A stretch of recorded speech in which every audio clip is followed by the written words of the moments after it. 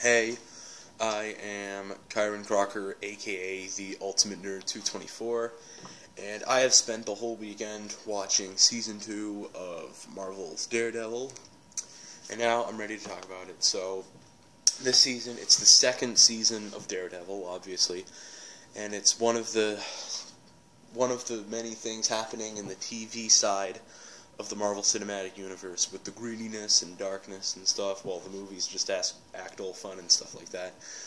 And the plot of this season is, there's a new criminal in town named Frank Castle, aka the Punisher. And he is killing people who are doing bad things because he feels like it's the right thing. And Matt Murdock needs to stop him from doing this, which is basically what the first 4 episodes were.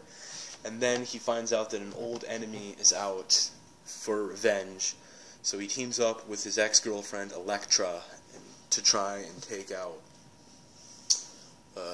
this guy. Now, what did I think of this season? I thought it was a great season. I thought it was really great. Now, I don't think I enjoyed it as much as the first season, because the first season was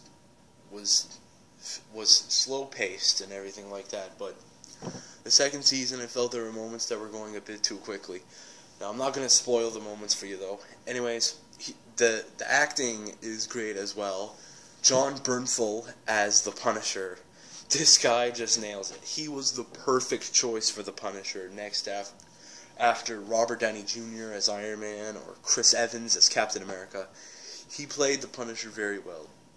And the outfit Daredevil has in this season, I don't know, I think I preferred his outfit from the first season, where it was all ninja-like, because in this season, it just looks very ridiculous. And Elektra in this season, now Elektra plays a pretty big role during this season, and she, like, helps Matt Murdock out with the fights and everything, and she's joined this economy that kills people, and she hasn't told Daredevil yet, and she feels bad about it. Now, Foggy Nelson is back in this show, and so is Karen Page, because they were like real big characters in the first season, and they still act the same way they did in this season. And the way this season ended, I'm not going to spoil it for you, but it was such a big way to end. I mean, it was really big. It was... What am I saying? So my words are getting all mixed up. Anyways, it left me shocked at the end. That's what it did. So, Daredevil Season 2, overall, a really great season. Check it out.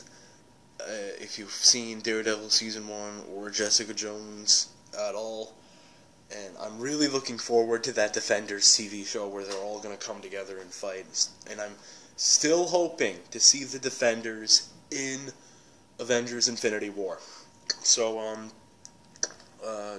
hope you liked this video. Like, comment, and subscribe. Later.